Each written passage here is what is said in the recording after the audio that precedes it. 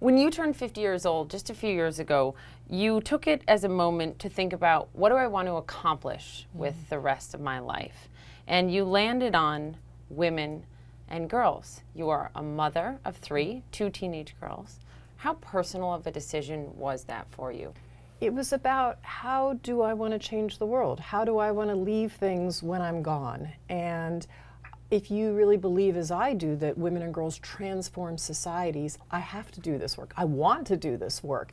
And I think when I first got into global health, first of all, we didn't even hardly talk about women. We certainly didn't talk about girls in global health.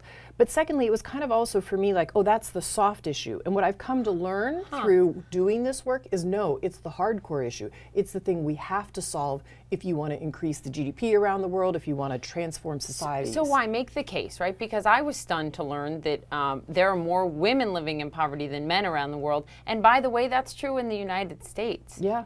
And so that's why we actually say poverty is sexist. There are absolutely more women in vulnerable situations. Here's a perfect example. If a woman's educated, her child is twice as likely to make it to his or her 5th birthday. To live. To live. Why is it that more women are trapped in poverty, even in the United States, than men? Well, in the United States, it has to do with a lot of single motherhood. There are many women who are single-headed households and struggling to make ends meet. We probably need to have some different policy decisions that focus on women to do the right things. We actually have a poverty commission that's up and running now with the Urban Institute, and the whole idea is to create a public good where we can look at poverty mobility. You travel the world, obviously, with the work that you do, especially in the developing world. And one thing that stuck with me is that you've said you have to let your heart break. To really affect change, you have to let your heart break. When has your heart broken? Oh, so many times. I guess one of the most recent ones that is a reminder is, you know, I had a woman in India who asked me to take her child home with me. And she didn't know who I was. She just knew I was from the US, but she was literally begging me to take her child home. And then she said to me, well, if you can't take this one, take that one. She didn't even know me. And I thought, for a mom to do that, right, it tells you how desperate it is that she would give up a child. And that's heartbreaking. So what has this journey over the past few years been like for you as a mother? Not as the Melinda Gates that the world knows, but as a mother in your household. What have your girls said to you about it? Well, it's interesting. My oldest daughter, who's now 20, I think when I was younger, she didn't understand why I worked, because she said, but you don't have to, Mom. And I said, yes, but there are things I believe in, and there are things that I want to step out and use my voice in and make sure the foundation does. And it's really interesting, as she's older, she says, I completely get it now. I get why you work. And she says, I want to be a working mom one day. Absolutely, a mom and a working mom. So to that point, one of the biggest issues that society and the world is trying to tackle when it comes to frankly true equality for women is the unpaid work that we do as women. The so-called, as economists say, the second shift, or time poverty. Coming home from our jobs and having way more work at home than men do. What is the gap? So worldwide, if you look at the gap, it's different in different countries. But in the United States, it's 90 minutes a day more that women do of unpaid work. So we need to make it more okay for men to actually take time off. We also know the dad is more likely to be involved long term if he's taken some time off at the beginning. So we have to make it okay for men and women to take that time off. When Bill was still working at Microsoft as CEO, and our oldest daughter now, but she was only 4 then, was going to preschool, I was driving her at first, and then he started to drive her some. And all of a sudden there was a kind of a scuttlebutt in the classroom amongst the moms. And I said, well, what's going on? And they said, we're all going home and telling our husbands, if Bill Gates, the CEO, can drive his kids, so can you. And so we were role modeling for other families. And sure enough, more dads started showing up at school. And it was great.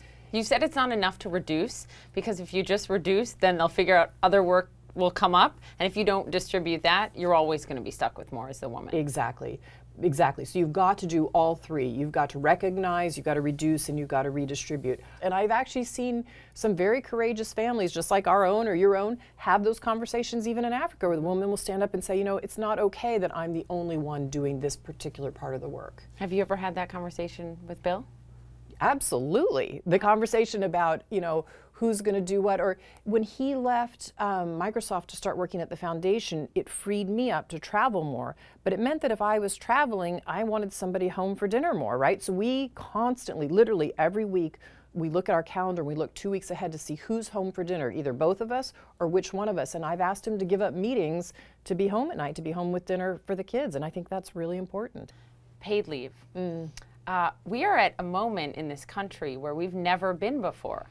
Both the Democrat and the Republican running for president both want government paid leave.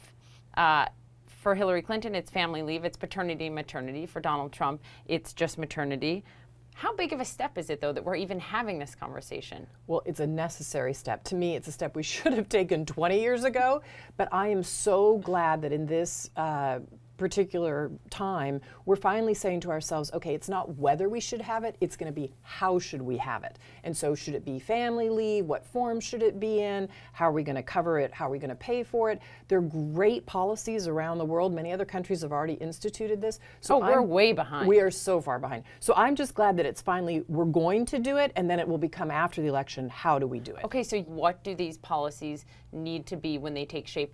Whoever the next president is. They need to be family leave so that you don't gender it, so it just becomes, okay, women take it and it's almost a penalty that they've had a child and they go take it and they don't come back to the workforce in the same way. So some of the things we need to do is make sure that it's for both parents, that it's several months, it's paid, and that we also incent the men to take it. It needs to become okay for men to take it, and that means men actually taking it and showing that they've taken it. So Mark Zuckerberg taking 2 months off at the time that his daughter was born was a fantastic thing. It was great role modeling. It's also Silicon Valley, where that is frankly much more widely accepted than Wall Street, for example.